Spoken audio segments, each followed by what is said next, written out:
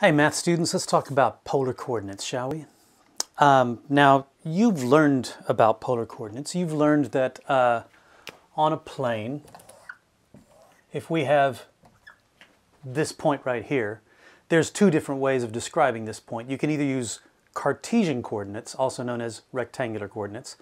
They're sometimes called Cartesian because they're named after René Descartes, the 17th century mathematician and philosopher from the glory days of French mathematics.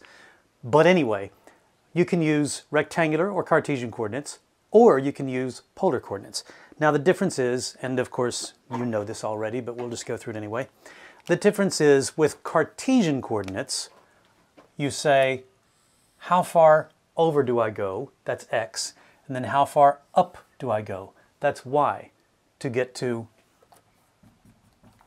your point. And then you label it x, y, okay? We're all familiar with that. We've been doing that for years. With polar coordinates, as we recently learned, what you do is you also have two numbers, r and theta. And you figure out which direction you're pointing from the origin to your point. That's theta. And then r is the distance that you go, okay? So this is theta, and this is r here. And so you get the point r theta. Strangely enough, with Cartesian coordinates, with rectangular coordinates, x is generally your independent variable and y is your dependent variable. And with polar coordinates, the second one, theta, is your independent variable and r is generally your dependent variable. So a little confusing there, but I'm sure you can handle it. So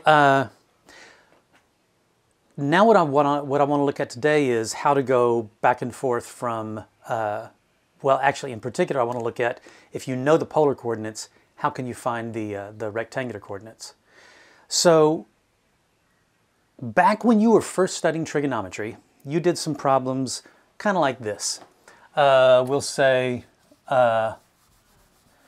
you have an angle, and I'll put it in green. You have an angle that's in standard position, so that means the initial side is just headed out the positive x-axis. And then you have the terminal side here, and it goes through, I don't know, let's say the point 5, 7. And then this is theta here. And what we asked you back then was, tell me what the sine of theta is, what the cosine of theta is, and what the tangent of theta is. Okay? So let's remember what we did back then. And what we did is we said, well, I'm just going to drop down a little vertical side right there. And because it's going through the point 5, 7, this must be 7. This side right here must be 5. And using the Pythagorean theorem, this would be the square root of 5 squared is 25, 7 squared is 49, 25 plus 49 is 74, I believe. So this is the square root of 74. And now I've got my opposite, my adjacent, and my hypotenuse, so I can say the sine of theta is 7 over the square root of 74.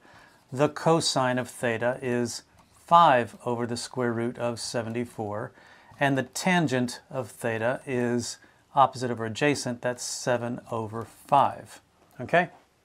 Easy enough. So let's look at that, and let's say, okay, instead of calling this 5, 7, we're going to call it x and y. And instead of calling this the square root of 74, so this will be y, this will be x.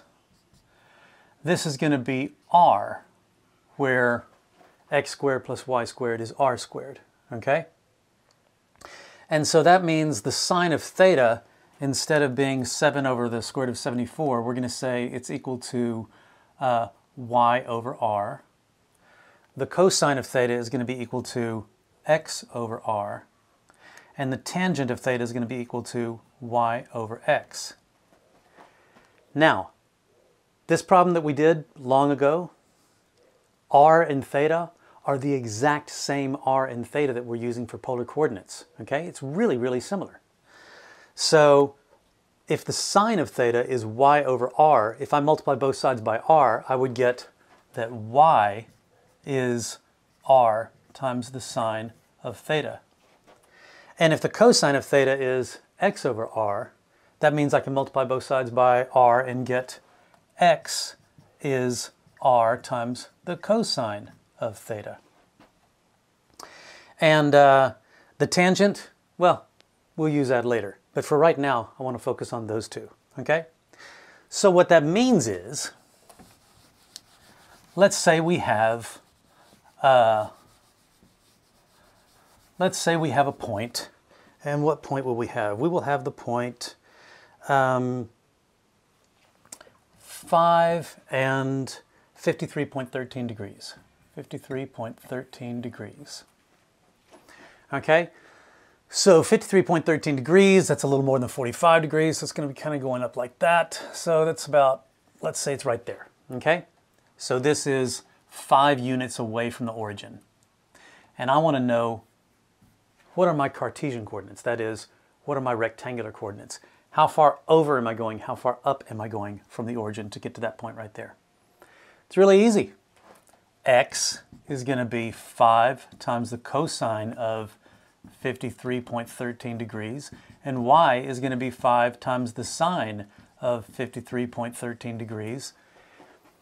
Grab your handy-dandy calculator, pop in those two, make sure you're in degree mode, okay, don't get in radian mode, and do those two equations there, and what you will find is that 5 times the cosine of 53.13 is about 3.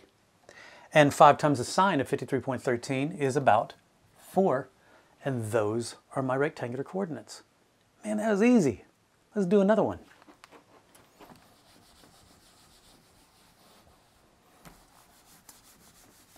Let's do the points 11.1 and negative 34 pi over 113. Okay? This is obviously in radians. Grab that calculator again, put it in radian mode while you're thinking about it right now. And then let's figure out what our x and y are going to be. So first off, I need to you don't have to plot the point if you don't want to. You can just go straight from here to, matter of fact, let's go ahead and do that. We're just going to say this is 11.1 times the cosine of negative 34 pi over 113, and 11.1 times the sine of negative 34 pi over 113. And once we pop that in our calculators, we'll see that this is approximately, what is this? This is about 6.5 and negative 9. So if I were to plot that, I would go 6.5, negative 9, down here, okay? And let's see, does that make sense? Yeah, 34 over 113 is, it's a rather small fraction. It's about a third or so. So this is negative, it's close to negative pi over 3. And so that's going to be, yeah, it's going to be headed down here in the 4th quadrant. So that makes sense. Okay? It's that easy. That's all you got to do. This is going to work whether r is positive, whether r is negative, whether theta is positive, whether theta is negative, whether theta is in radians or in degrees, whether it's greater than 2 pi or less than 2 pi or greater than 360 or less than 360. This always works. So it's a really, really easy transition to go from polar to rectangular. In the next video, we'll go from rectangular to polar. All right? Till then.